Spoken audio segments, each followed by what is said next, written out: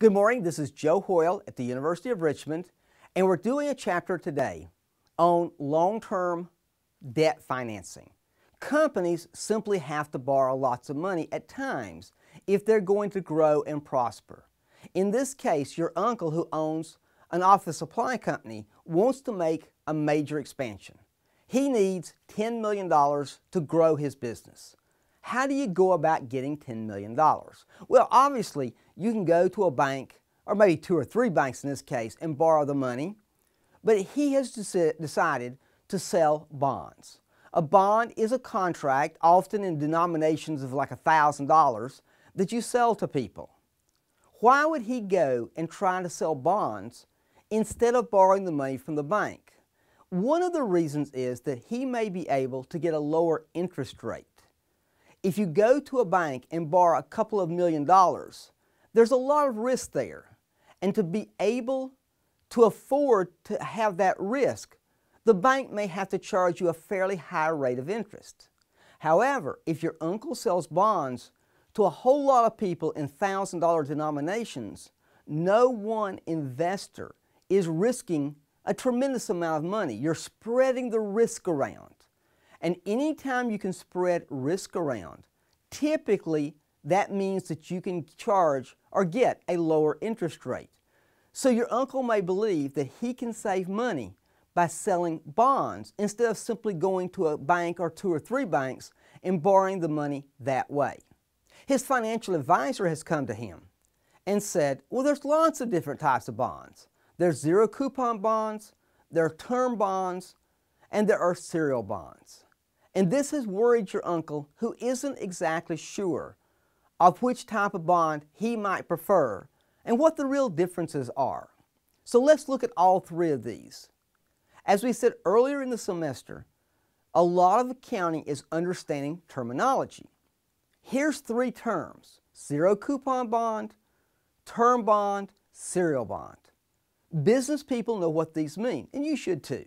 A zero coupon bond is one that pays no cash interest at all. You sell the bond and you promise to pay a certain amount of money at some time in the future, and you pay nothing in between. Now, the advantage of that is it's a very easy set of transactions. You sell the bond, you wait a year or 2 or 3, and then you pay the bond off, and you only basically have 2 transactions: the issuance of the bond to begin with and the payment of the bond at the very end. Now, your first question might be, why would anybody buy a bond that doesn't pay any cash interest? Zero coupon bonds are bought at a very deep discount.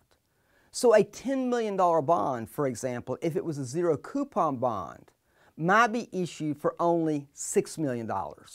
So the interest is built in when you pay back the entire face value.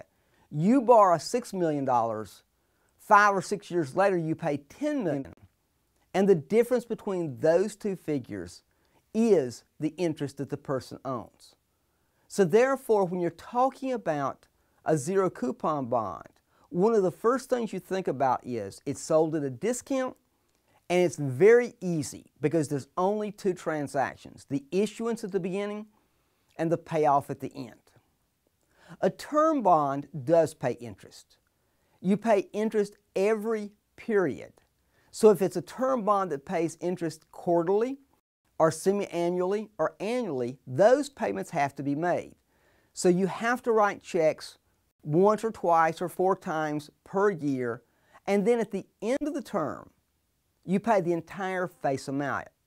So in this case, if you borrowed $10 million on term bonds, you'd pay interest, interest, interest all along, and then you'd pay the entire $10 million at the end. Now, one of the advantages is that you're going to sell that either at face value or very close to face value. So if you sell $10 million worth of term bonds, you can expect to get roughly $10 million. The problem is kind of twofold. One, you have to go to the trouble to make those interest payments every period of time. And because this is a debt contract, you can't miss a payment. So you have to pay them when they're due, you have to make sure the checks are out there and the payments are made. And then at the end of the term, you have to pay the entire face amount. And a lot of companies have trouble coming up with $10 million. Now, you may go out and refinance and borrow other money, but in some way, when the face value comes due, you have to pay that entire $10 million figure. So a term bond has regular interest payments and then a large, sometimes called a balloon payment at the end. A serial bond is a little bit different.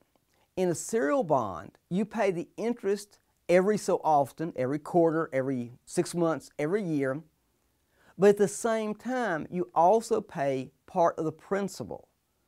For example, if your parents have a home loan, that's most likely a serial note or a serial bond, because every time they make a payment, they're paying both interest and principal. So at the end, there's no large payment, because by the time you get to the end, you have paid the $10 million almost completely off. So you don't have to worry about that large balloon payment at the end if it's a serial bond. The problem, of course, is you don't get to keep the money as long because you're having to pay it off every time you make a payment. And a lot of times people borrow money because they want the money. They want to hold the money as long as they can because they're going to use that money to make other money. They're going to use that money because of the financial leverage. They're going to use that money so they can make profits of their own. But your uncle has to make a decision. Your uncle has to decide, should I issue serial bonds, term bonds, or zero coupon bonds? A very, very typical problem for a business person who wants to expand. My name is Joe Hoyle. I'm on the faculty here at the University of Richmond. Study hard, learn it all. Have a great day.